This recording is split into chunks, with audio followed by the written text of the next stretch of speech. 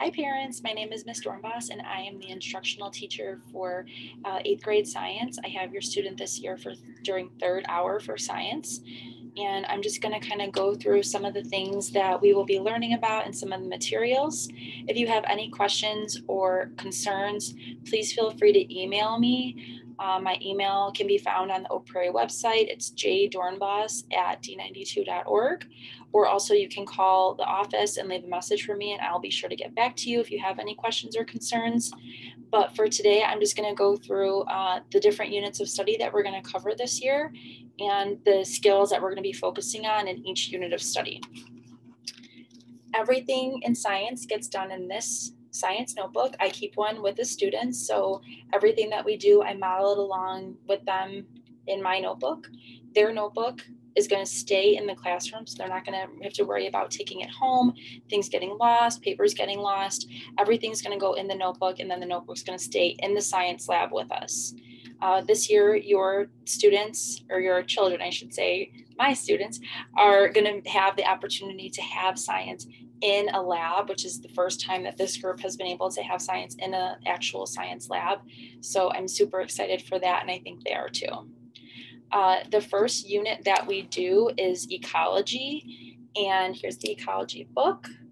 And the book is going to be online, so the kids will get it on their iPads, but I also have hard copies of it as well that they can use if they'd rather have a hard copy of it.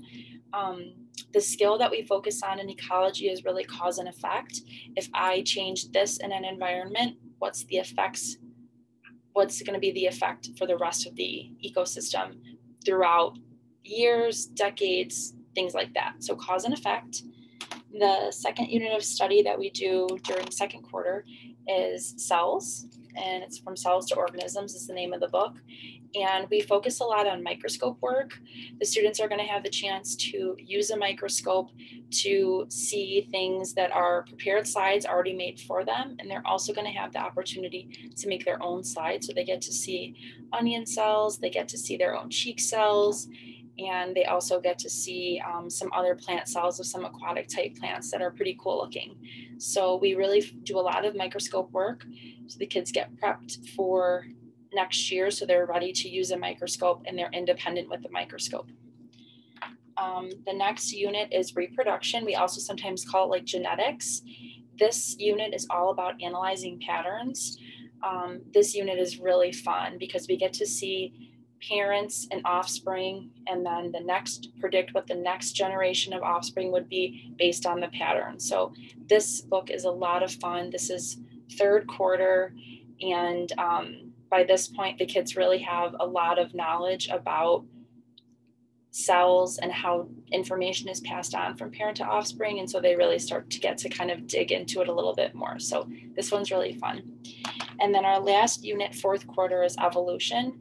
And we focus on making inferences based on things that we have found in the past. So based on fossils, making inferences based on patterns that we have seen previously in previous decades or even previous centuries, previous millennia.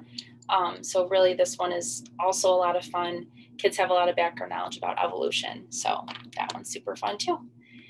If there's anything else that you guys need from me, if you have any questions or anything like that, please feel free, like I said, shoot me an email, give me a call, and I'll be happy to help. And I'm looking forward to a really fun year. Bye.